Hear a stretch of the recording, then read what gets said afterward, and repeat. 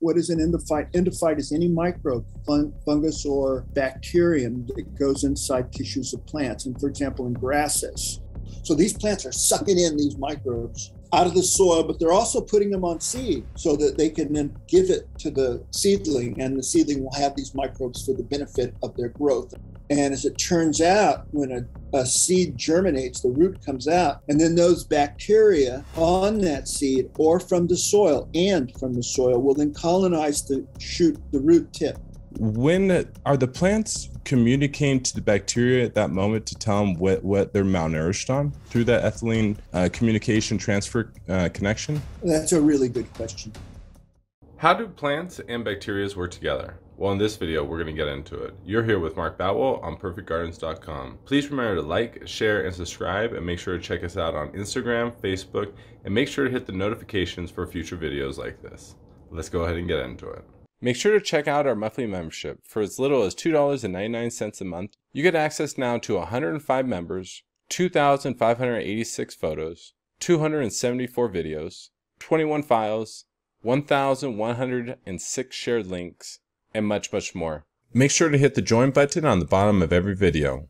Okay, so basically what I'm going to talk about are how plants are internalizing, and I'll say soil microbes, because all of these microbes that they internalize come from the soil initially, and they adapt some of them so that they can utilize them better. They'll select for the ones they can use the best, and they'll put those onto the seeds of the plant so that the seeds, when the seeds germinate, they'll have these bacterial endophytes in them, or fungal endophytes. Okay, so endophyte, what is an endophyte? Endophyte is any microbe, fungus, or bacterium that goes inside tissues of plants. And for example, in grasses, forage grasses or turf grasses like fescue grass or ryegrass, you have these fungal endophytes. You also have lots of bacterial endophytes in there, but you have these fungal endophytes that are well known, and people may know the term endophyte because of these fungi that go in these grasses. And this is a fungus, and you can see it here stained blue. That's the hypha of the fungus, and it goes between the cells. In this case, it's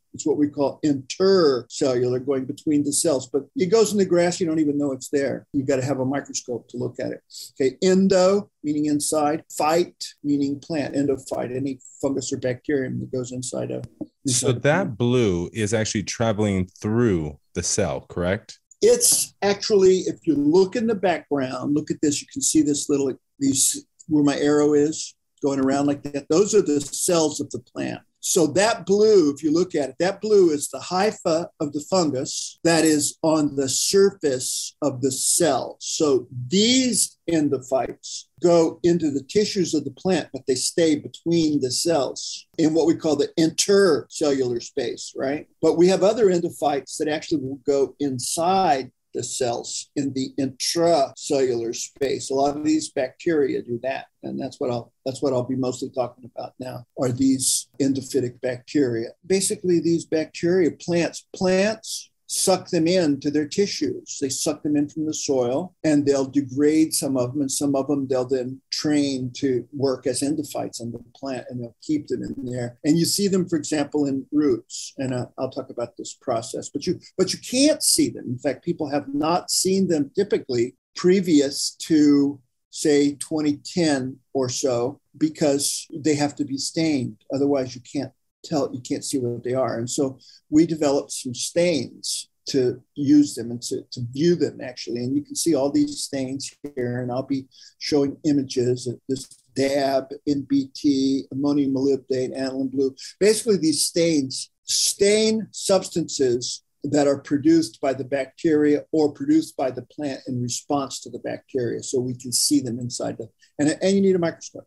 Okay, so you've only stained what you know is there, correct? Like you can only what you know is there, you can identify, put a stain to it, and then identify. You can't just like put something out there randomly and see every different types of things, possibilities they're creating. Is that correct? No, we can take any of these stains. Like, for example, a lot of these endophytes are producing ethylene. So we could take that ethylene stain, one of the ethylene stains, we have multiple ones we could use. We can put them on the plant, and anywhere these microbes are producing ethylene, we can see the microbes, right? So, I mean, we could use it to screen plants. And that's what we did really more recently. When we're looking at leaves, trichomes and trichome symbiosis, these bacteria that go into trichomes. And I'll talk about that. But this is an example of one of these plants. This is from the desert island of Bonaire. I did some work there. It's nice to go to these places to do. This is one of the islands in the Dutch Antilles, but it's a desert island. People like to go there for diving, but also they have these cacti all over this island. And if you look at the cactus fruits, you can see that just like the prickly pear that we have in North America,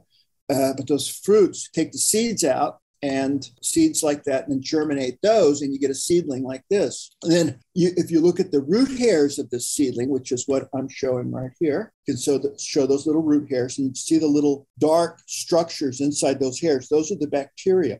Wow. That the plant took in. So these plants are sucking in these microbes out of the soil, but they're also putting them on seed so that they can then give it to the seedling, and the seedling will have these microbes for the benefit of their growth. And I'll talk about how that works, but it's really, really interesting. So plants are consuming microbes or absorbing microbes from soils. This shows a root hair again. You can see these bacteria here, and you can see the pairs of bacteria. And these roots just get filled with microbes. That's just one example of a plant, but all plants, every vascular plant, all of the higher plants, we don't know how far back this system goes where plants are using microbes, but more than likely, even the ancestors of vascular plants even non-vascular plants possibly, were taking in these microbes to get nutrients from them. We don't know, but this may be a basic plant thing.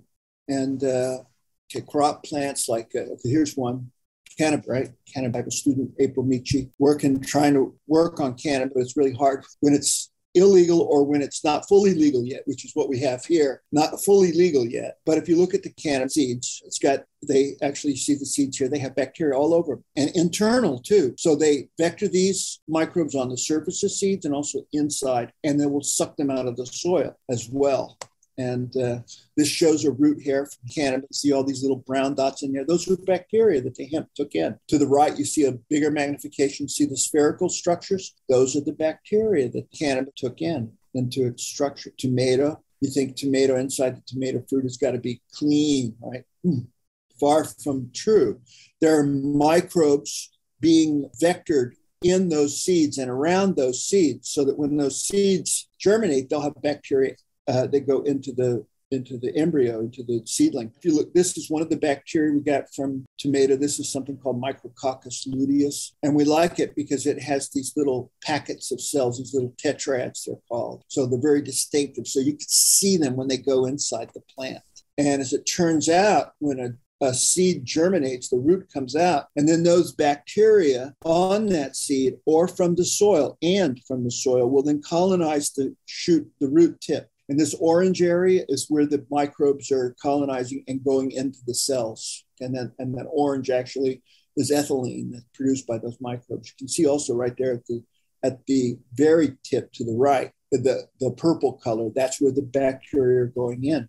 Could I ask a quick question? Specifically, what is ethylene? And specifically, what is it? It's a good question. Ethylene is a plant hormone, and ethylene is used by plants to modulate or to control fruit ripening, for example, but also tissue growth. And it's a hormone that will cause cells to elongate and will also cause maturation, right, in fruits. And the bacteria produces it, correct? The bacteria are producing it. And, this process, I would say it's a way that bacteria can control plants, but in a very negative or very limited way, because bacteria produce ethylene, and that causes nutrients to be released from the plant cell. So it's a way that bacteria can get sugar coming out of the plant. So it's kind of a communication, right? It's a communication tool. It's like the microbes saying, hey, give me sugar, put ethylene out, give me sugar, give me photosynthate. And then it leaks out, and then they can get some of that. In one of your previous videos, you're talking about how when the bacteria comes in, it's stripped, and I don't want to get too far ahead. The bacteria gets stripped, and the plants are producing sugars, and I don't want to call ATP a sugar. And sometimes I want to call adenosine the sugar, and then phosphates the minerals. And then I kind of heard someone say that the sugars are manipulated and changed and then attached to the bacteria and then recoded and sent back out through the root hairs. I don't know if I said that correctly, but my question is when are the plants communicating to the bacteria at that moment to tell them what they're malnourished on through that ethylene communication transfer connection? That's a really good question. The plants are, I'm going to put it a different way. Okay, please. The plants are cultivating the bacteria that they need in order to get the nutrients that they need. So the plants alter the microbes that they cultivate, right? And how they cultivate them. How do they do that? They do that by changing what nutrients they're putting out.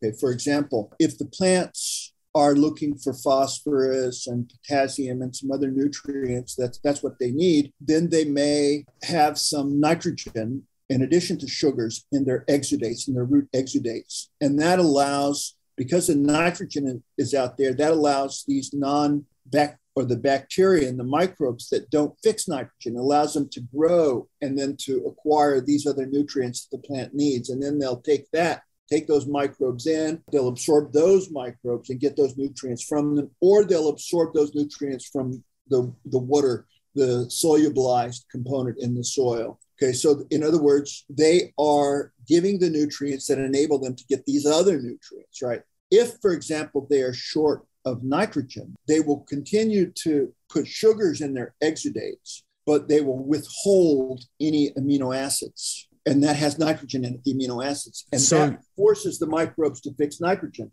And then they will take those microbes that are fixing nitrogen and take those into their tissues. That sounds like an osmotic effect. If they're, does that sound correct? Like if they're not allowing the amino acids to have amino acids are nitrogen, carbon, oxygen, sulfur, and I'm missing one of them, I'm correct. But if they're restricting it, then is that creating like an osmotic effect? So when they're traveling around, it's sucking in to find balance? It's not really an osmotic effect. What they're doing is they're managing the population of bacteria in the soil. And they are, by withholding amino acids from the exudates, they're forcing those bacteria to fix nitrogen. And they're selecting those nitrogen fixers in the environment, right? And then they can then get the nitrogen from those nitrogen fixers. So what they're doing is actually Jeff Lowenfeld said it nicely. Plants are ranching microbes, and they're cultivating the microbes that they need, growing the microbes they need, and then they're taking them in and taking nutrients from them. And so they are cultivating the microbes they need depending on what nutrients they need. But it's a little different than mechanism that you suggested. It's a little bit more microbe population management approach rather than an osmotic nutrient absorption. I appreciate that approach. Yeah, no, you're welcome. I mean, it requires a little bit different thinking about it, right? You think about it a little differently. Yeah, Dave. Going back to the ethylene that the bacteria is producing, is that the similar process with auxins, where like certain products like kelp meal or kelp products, seaweed products have shown to have auxins, root enhancements, and these hormones? Is there a similar process? Is it ultimately then they end up making ethylene from that, or is that a totally different process with auxins? So it's a different process, but some of these microbes can also make auxin. And it's been hypothesized for a long time that these microbes that can make auxin are stimulating plant growth and development. Okay, we don't see that in the studies that we do. We're not staining for auxin. So we're instead, looking at these bacterial plant cell interactions, and we have not yet developed a way that we can visualize auxin in that exchange. So there could be auxin produced by some of these microbes. We just don't know. I mean, we're putting together the puzzle based on, the studies that we're doing. We have not, gone into the literature and just fished out and said, well, this must be here. Well, we don't assume that. Instead, our work led to ethylene as the key component here. Anyways, those are good questions.